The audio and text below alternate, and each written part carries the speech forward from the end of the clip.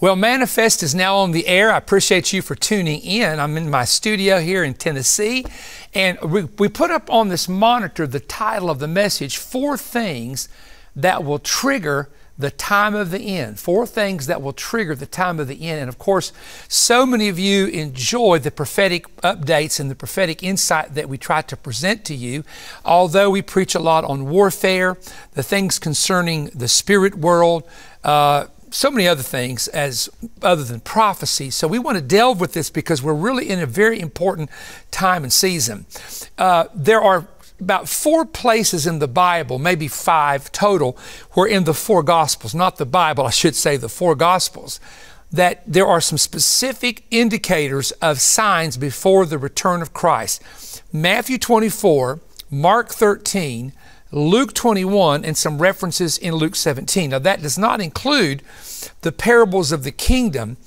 There's the parable of the 10 virgins, the parable of the king's son's wedding, the parable of the profitable and unprofitable servant that can relate to references concerning the return of Christ.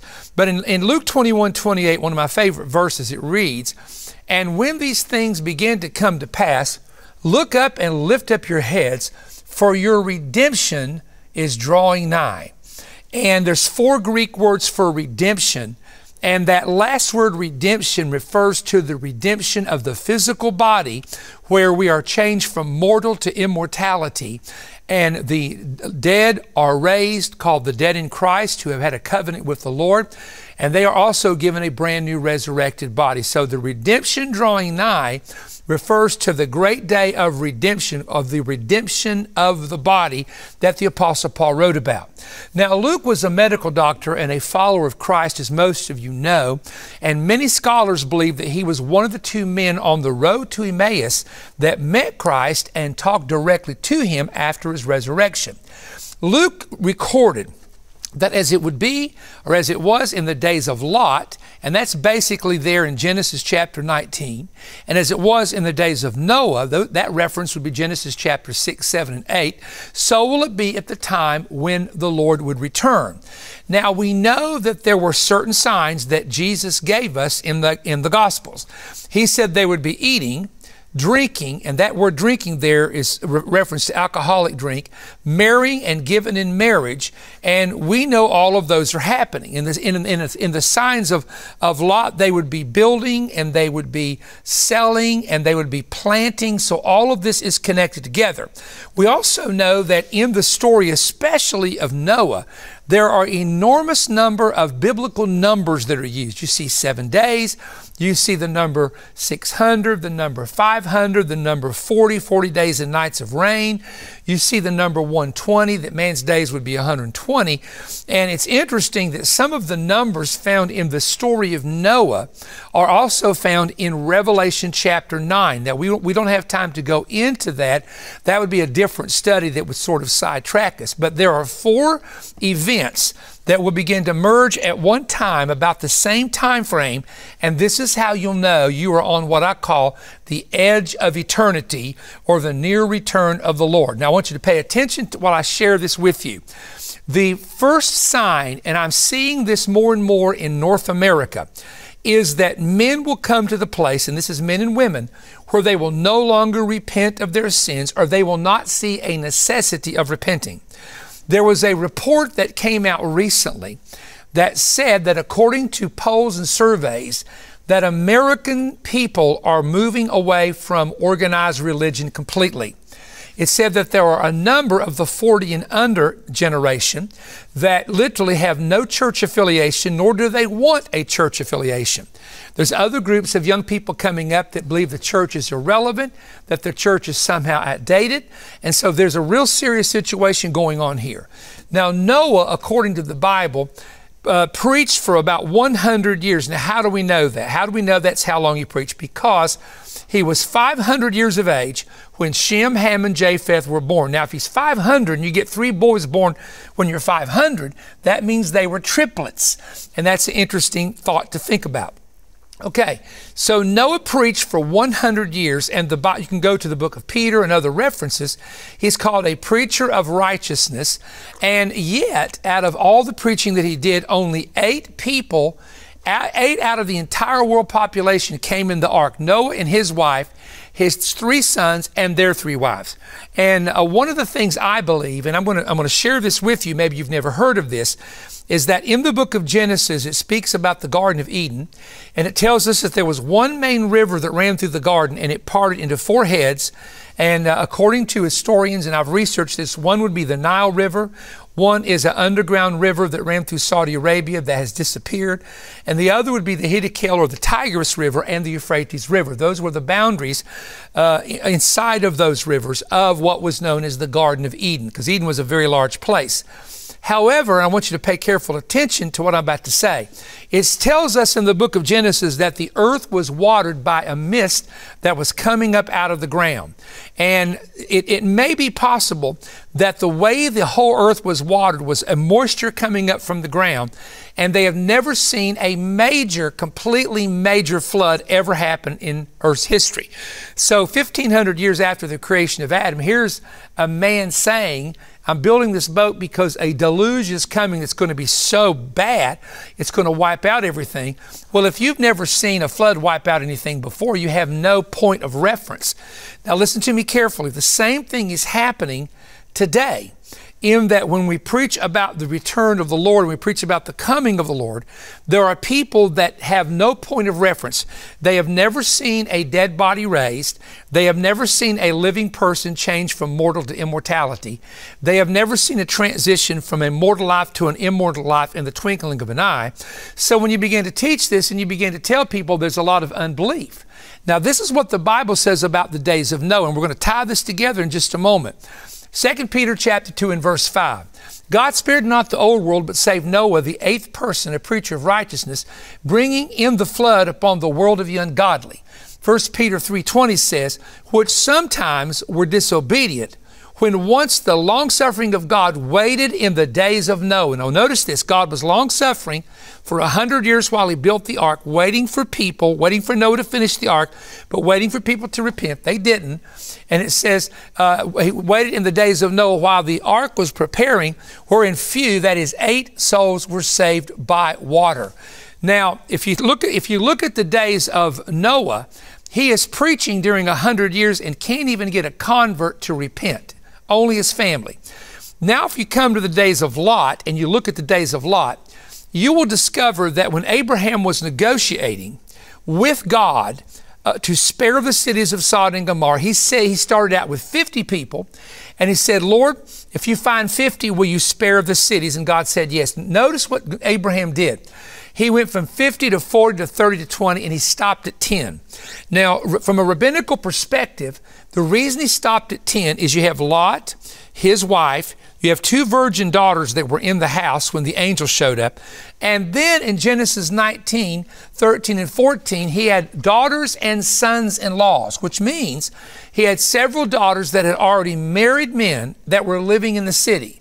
We believe, I personally believe, after looking at this very carefully, that there were 10 people that Abraham knew had gone into Sodom with Lot, his entire family, but half of them had completely backslid. In fact, it says that when Lot began to warn them that a judgment was coming, that they looked at him and they began to mock. They began to mock. What are you saying?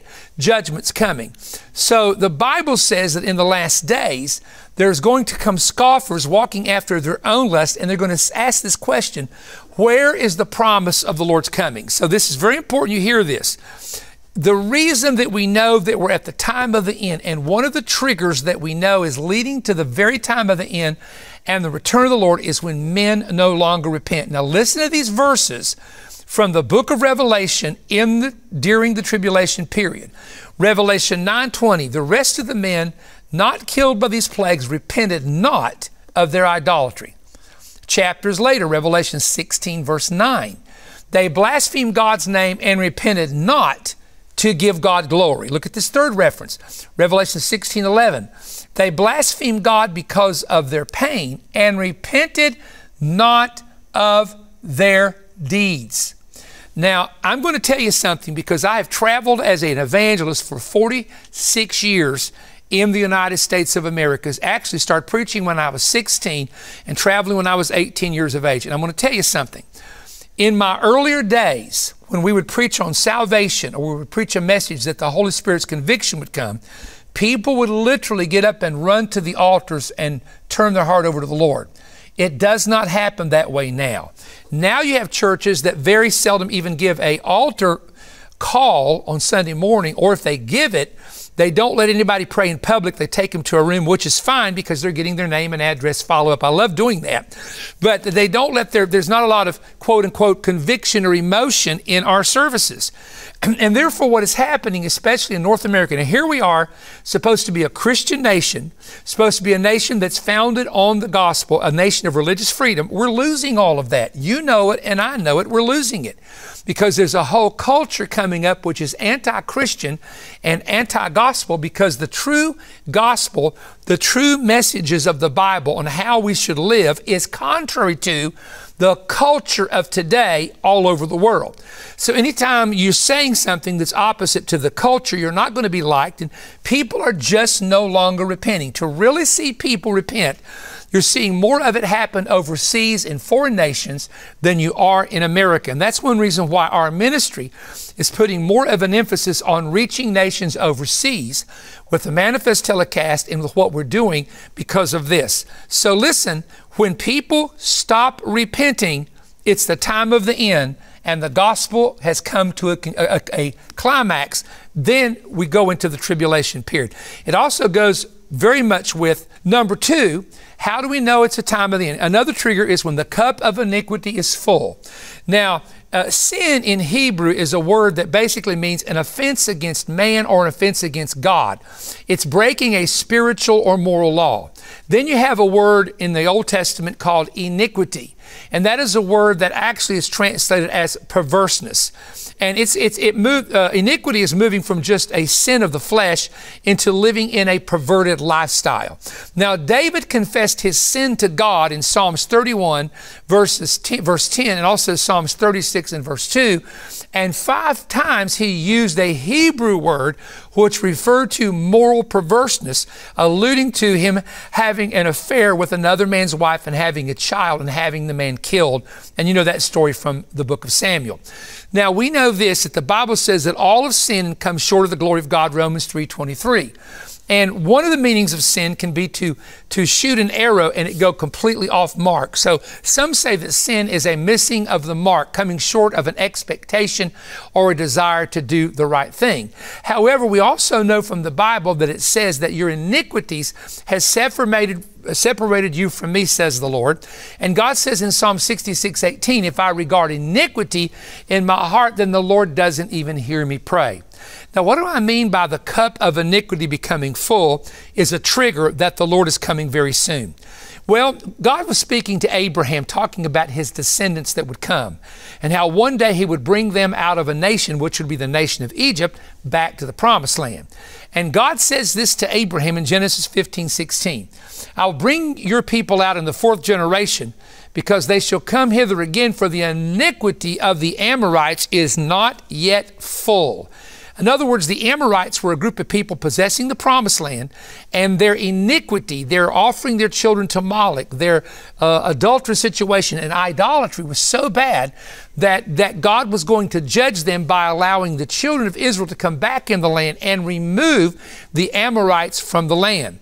Now, Noah had 120 years from the time God told him that man's days will be 120. He had 120 years, but his Shem, Ham, and Japheth were born at age 500. The flood came when he was 600, which means he had 100 years to build the ark. So he had several generational cycles in which to warn people of what was coming. Abraham, God said to Abraham, your seed will be in Egypt 400 years, 4 generations. Now that's 100 years each, making the 4 generations up. We do know, however, that when you go into the time of the end of the tribulation period, Revelation 17 verse 5, Mystery Babylon, it says the cup of Mystery Babylon is full, and that's when God strikes. So, God will eventually move against the shedding of innocent blood on a nation or a city, Matthew 23. God will eventually move against people who are covenant breakers, according to Leviticus 26. And we're talking about spiritual covenants they've made with God. God will then move against and perform a judgment, and it always happens within one generation, Matthew 24 and verse 34. So as iniquity gets full, men no longer repent. That's a sign of the time of the end. It's a trigger of the last days. The third trigger is when covenant breakers become violent. This becomes a game changer. In the story of Noah, it says the earth was filled with violence, and that was before the flood came. In the story of Lot, very interesting story, two angels that came into the form of men met Lot at the gate of the city of Sodom. Lot knew what it was like in the city, and he brought the two men into his house to protect them. However, when you begin to look at what happened in the story of Lot, we find out that the two angels that were taken behind the locked doors, that the old men and the young men, this is what the scripture says, from the city gathered around the door of Lot's house and banged on the door and said this, "Bring those men out that we may know them." Now, the word know there does not mean to know them in meeting them and greeting them and finding out their names. There's a Hebrew word for know, and it says, when it says Adam knew his wife Eve, it means carnal knowledge or sexual relationship. So this is what the men were asking for by bringing the two men that were behind Lot's door out. And let's go on down and read this verse of scripture that I've got here. But before they had laid down, and this is Lot and the men that were in the house, these were again two angels in the form of men. You can read about that in the Bible. The men of the city, even the men of Sodom, compassed around about the house, both the old and young, all the people from every quarter, and they called unto Lot and said to him, where are the men which came into thee this night? Bring them out that we may know them. And again, as I said, that is having carnal knowledge with them. So the old men of Sodom had corrupted the younger generation, and they had become what Romans chapter 1 talks about, reprobate minds. And the Bible does warn about reprobate minds, and that means someone whose mind is morally completely worthless. Now, this is what the men of Sodom said. They said, stand back. And they're saying this to Lot. And they said, this one came in here to stay, and he keeps acting as a judge. Now, they're talking about Lot judging them for what they were doing. Now, we will deal worse with you. They're saying to Lot, we're going to deal worse with you than with them. So they pressed hard against the man Lot and came near to break down the door. Now, the point I want to make here is this, that the men of Sodom became violent toward a righteous person. I've seen videos where men would be on the street preaching in the United States in certain cities, and people would spit on them, throw eggs at them, throw rotten food at them. And one instance, they actually beat the man down, and the police, I hate to say this, in that town really did nothing about it. They basically told the guy, well, you shouldn't have been stirring things up. And I want to make a statement. I want you to listen to me very carefully, because this is a prophetic warning from the Lord. When you begin to see in the United States the earth become filled with violence, and you begin to see that the righteous are made fun of in the media, and you begin to see that godly people are mocked, and when you begin to see that they start arresting people for making a stand for what is right, you listen to me. God will change this scenario, and you will see earthquakes and volcanic eruptions and tsunamis coming to the United States, and it will be a result of what I just said. Write that down and date it that Perry Stone said it. The fourth thing I want to tell you very quickly of what happens in the last days is, and I believe I'm going to run out of time here, so let's just, I have a little outline in front of me. Let's move on into that outline, because I want you to understand that the shedding of innocent blood is what is going to bring about the judgment in the United States and around the world. In Matthew chapter 23, Jesus said to the people of his day, Jerusalem I would have gathered unto me, but you shed the blood of the righteous and of the prophets. So upon you will come complete and total desolation. In fact, the Lord said, Jesus warned him in Matthew 23, that his generation would have all the blood from Abel. Remember, Cain killed his brother Abel outside the Garden of Eden when Adam and Eve were expelled. From Abel to Zechariah, whom you slew between the porch and the altar, all of that blood is going to come upon you. So the fourth warning and the fourth trigger is when you begin to see the shedding of blood, whether it's infants or adults, and you begin to see violence and you begin to see a lack of respect for human life, that is the fourth trigger indicating the time of the end. And I want to add one more. I guess we could add one more while this is coming to my mind. There also will be in the last days a great outpouring of the Holy Spirit upon all of the sons and daughters. Joel 2, 28, 29, Acts 2, verse 17 and 18 talks about God's going to pour out His Spirit upon all flesh. So the preaching of the gospel, and this is for the church, the preaching of the gospel is a part of the church's responsibility. I'm not talking about denominations, I'm talking about the kingdom of God, the church, people that are born again by the blood of Jesus Christ.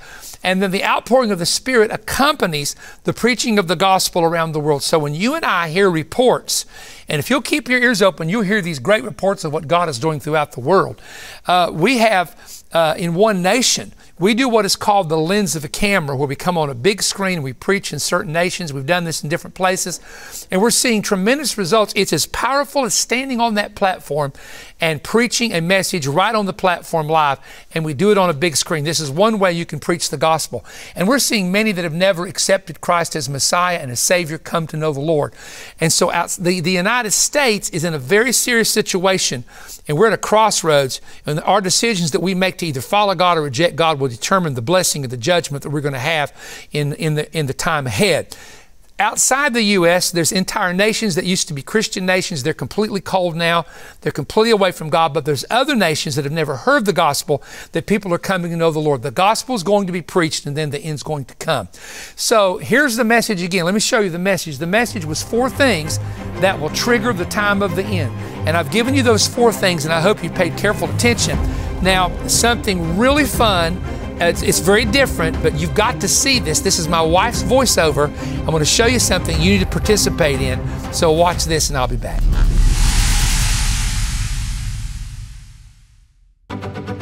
You, your family, and friends can now participate in America's very first Christian-based treasure hunt, with prizes awarded to the winner with an estimated value of $500,000.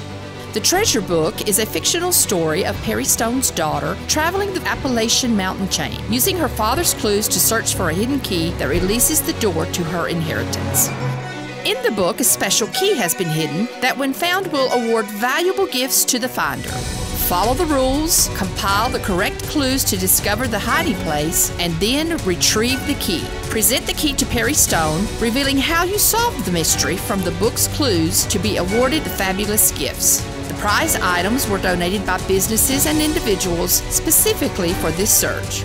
The items include fabulous diamond, tanzanite, ruby, sapphire, and emerald rings, valuable earrings, bracelets, necklaces, and gemstones, elaborate gifts from Israel, including trays of bronze coins, silver Roman emperor coins, ancient silver Greek coins, and valuable Jewish coins of antiquity. The prize also includes gold, silver, and platinum American coins with numerous Morgan silver dollars, along with 1-ounce silver bars and silver rounds. Included are American Eagle, graded and slabbed silver dollars, and signed sports and celebrity cards. There is a major stamp collection along with authentic ancient Holy Land relics. 2 of the highest valued prizes are a famous and rare 1,950-year-old temple shekel and a beautiful gold Roman emperor coin.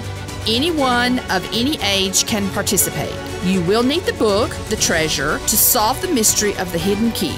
The search is designed for individuals, families, youth groups, and small groups. Work together to solve the puzzle. Many of the clues can be solved from your home or office. However, a trip must be taken to discover the final clues and the exact spot. No one who has in the past or present worked for Perry Stone or any of his ministries are allowed to participate. Eligible individuals can participate by purchasing the 152-page, full-color, 28-chapter book, The Treasure, to research clues to the key's hiding place. The book is $35, and there is a limit to 2 per family. It is only available through Voice of Evangelism and not in any bookstore. Income from the book goes toward the Voice of Evangelism's 7-point outreaches. Order this exciting and unique book by calling 188-21-BREAD or go to perrystone.org. You can also request the book by mailing in your donation of $35 or more to Perry Stone, P.O. Box 3595, Cleveland, Tennessee 37320, and request offer TR1. Order now and be one of the first to receive your copy and begin a fun journey with family and friends to research the clues and solve the mystery. Greetings everyone, Perry Stone here, and in a moment I'm going to share with you some places that we're going to be coming to minister. There is so much chatter, excitement about the Appalachian treasure hunt. Appalachia is how it's pronounced, but it'll go either way. And here's the book, and I want to encourage you to get this. Grandparents are saying to us, my grandchildren have gone wild. They are wanting to come over. They're wanting us to sit down with them and read through it together. Parents are telling me that their kids that normally stay on their phone and don't want to be around the house are now telling the parents, why don't we do this together? And they're actually sitting at a table, reading it, taking notes. Now I'm going to give you a clue. Everybody pay attention. I'm going to give you a clue.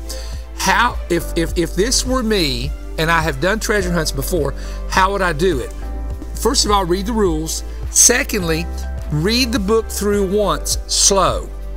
Then read it through twice. Don't go to chapter 1 and try to find clues, and then go from that point. That would be my suggestion, to read it slow, out loud before the whole family once, and then read it through a second time once, and then start the process. But here it is.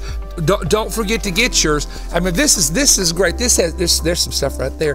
Has all kinds of pictures in it. It's not just reading. So anyway, we appreciate you guys that are participating. It's going to be a lot of fun. Now, I'm going to be coming to the Upper Room Revival Center with Pastor Mark Gilbert in Corbin, Kentucky. Kentucky, parts of the state are right now in major revivals. Not just that college that was there, but churches. Churches are calling me saying, people are coming in off the street. So look, if you know where Corbin, Kentucky is, I want you to join me.